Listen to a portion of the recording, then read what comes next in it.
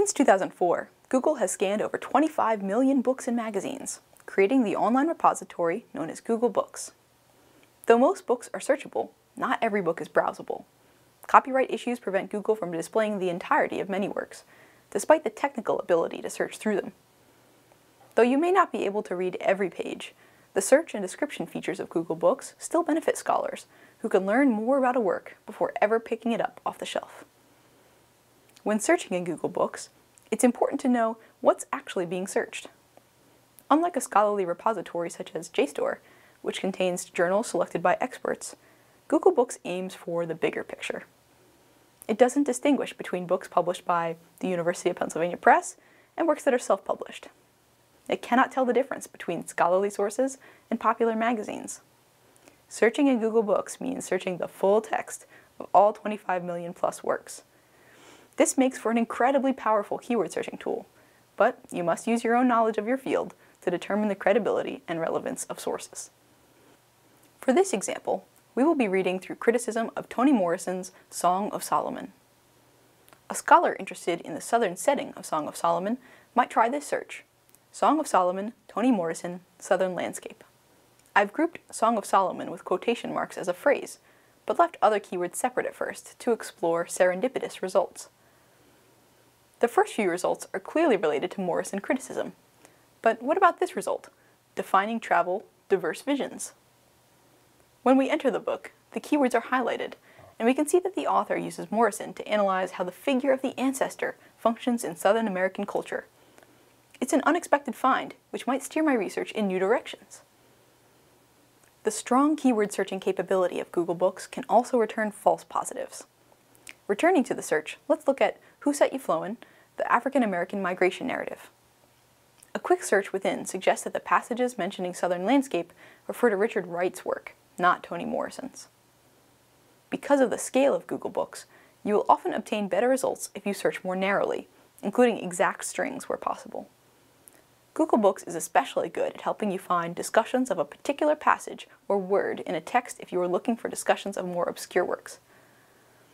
Google Books is equally helpful after a scholar has already compiled a list of books which may be useful to a given topic. Here, I've used Franklin to find essays about Song of Solomon.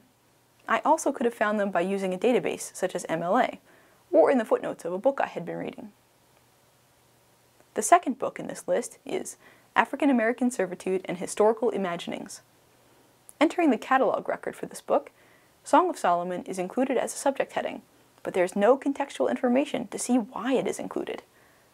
Let's try looking this item up in Google Books.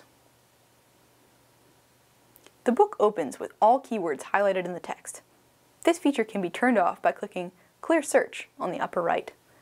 You can also use the zoom icons to view more or less of the text on the screen. Scrolling to the top, we can see that this is only a preview, and that only some pages will be displayed.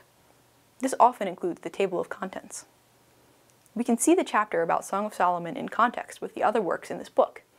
We can then go directly to the chapter to get a preview. In this work, nearly the entire chapter has been digitized and made available for preview. With this kind of access, a scholar might not need to pull the book from the shelf. Most of the relevant information is readily available. Not all works in Google Books have as many pages open to scholars.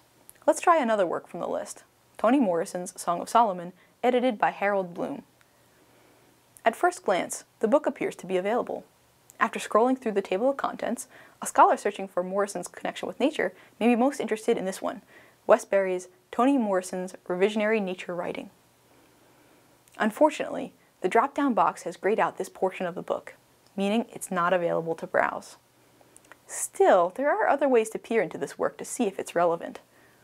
Heading to the index, a scholar can look up keywords. Nature is discussed in several different ways in this book, and, according to the page numbers, nearly all within the chapter of interest. A full-text search can also lead to more clues about relevancy. Nature appears several times in this book, including in the chapter by Berry. By clicking on the page number, you can enter the chapter which had previously been forbidden to see the keyword in context. Berry's notes appear in another keyword in context selection, which may give leads about related works. So, even when you can't read most of a book, you can use a keyword search to serve as an index to the work, guiding you to the pages in which a concept or term is discussed. Often a keyword search can be more useful than the index that is actually included in the book.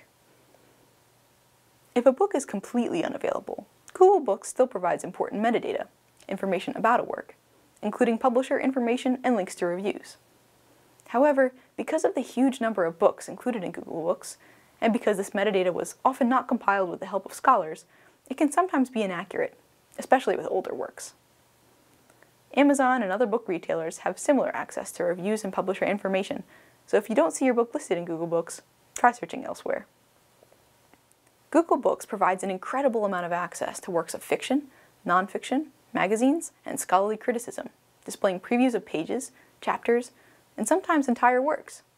Scholars have long used book reviews to learn about a text before reading it, and Google Books is not a substitution for a well-written critical review. However, it's an essential time saver for scholars. It's a shortcut, which allows scholars to better know a text before reading it in full, both in terms of summary, in tables of contents, and reviews, and in detail through keyword search and page views. Consider searching Google Books as you compile and focus your research bibliography.